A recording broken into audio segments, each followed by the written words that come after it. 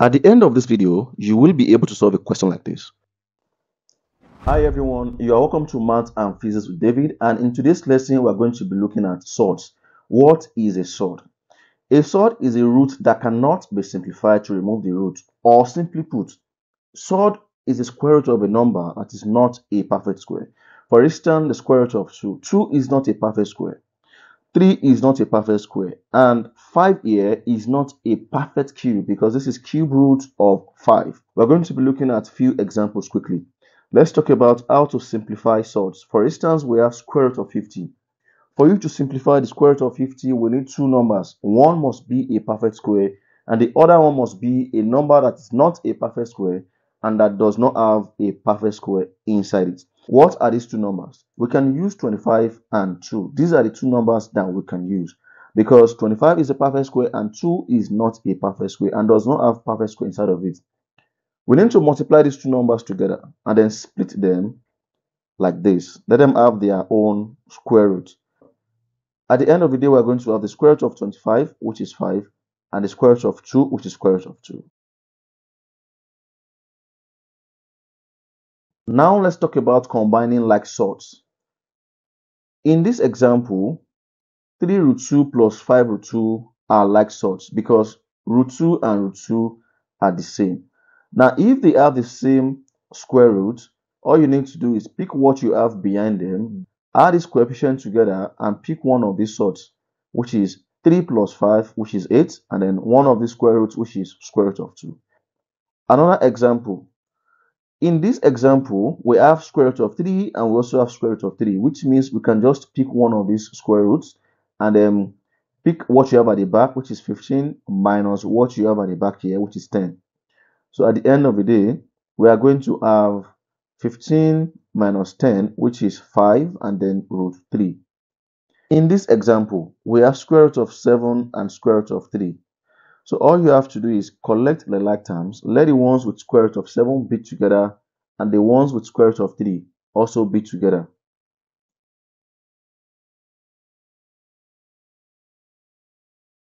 So with the ones with square root of 7, when you combine them, all you need to do is 6 plus 9, which is 15, then 15 minus 11, which is 4. And of course, they have the same square root of 7, so just pick one of them. So that is for square root of 7. Now we're going to combine the ones with square root of 3. So in this case, minus 2 minus 4 is going to give you minus 6.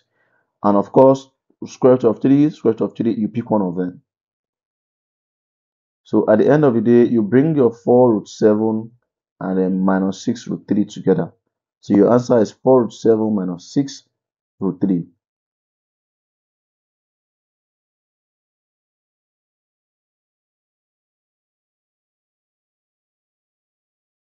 We're going to be talking about multiplying surds. How do you multiply surds?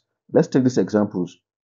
If you want to multiply square root of 3 and square root of 5, all you need to do is pick one square root and multiply the numbers you have inside the square root.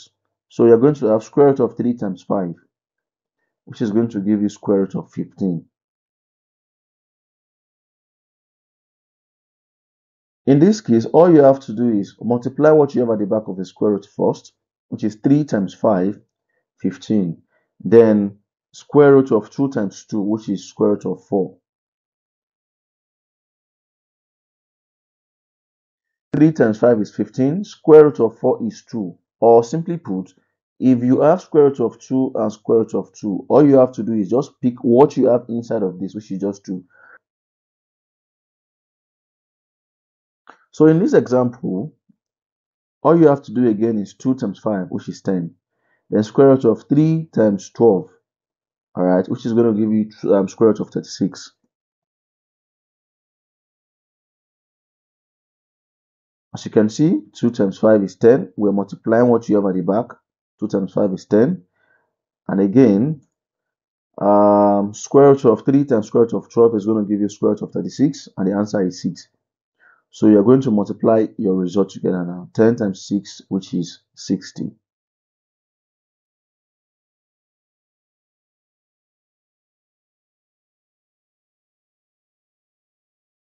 Now, At this point, we're going to be talking about rationalizing denominators. This is where students find most difficult. All right, so when you have a question like this, in sorts, we don't like to have our denominator in a sort form. So we prefer to have it in a non-sort form. So how do you evaluate this? How do you simplify this?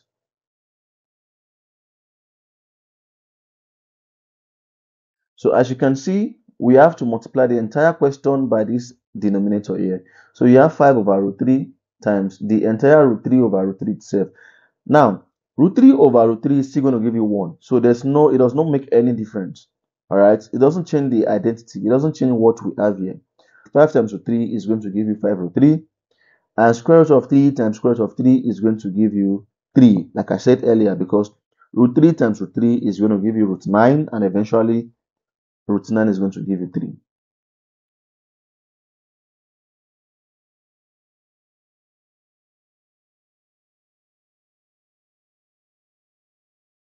So let's look at this next example. When you see a question like this, the first thing you have to do is find the conjugate of this denominator. And the conjugate is just for you to reverse the sign. Okay, the opposite of negative is positive.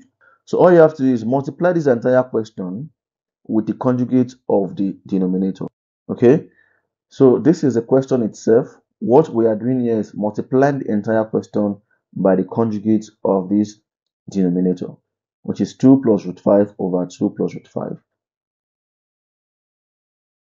So 3 times 2 is 6, and 3 times root 5 is 3 root 5, because we have an invisible one at the back of this root 5. So 3 times 1 is 3. So for instance, if we have 4 root 5 here, it's going to be 3 times 4, which is 12. Then it's going to be 12 root 5. But in this case, we have an invisible 1 at the back of root 5. So 3 times 1 is 3. So you have 3 root 5. So let's go to this. In this case, there are two ways you can do this. You can use this identity, which is a squared minus b squared.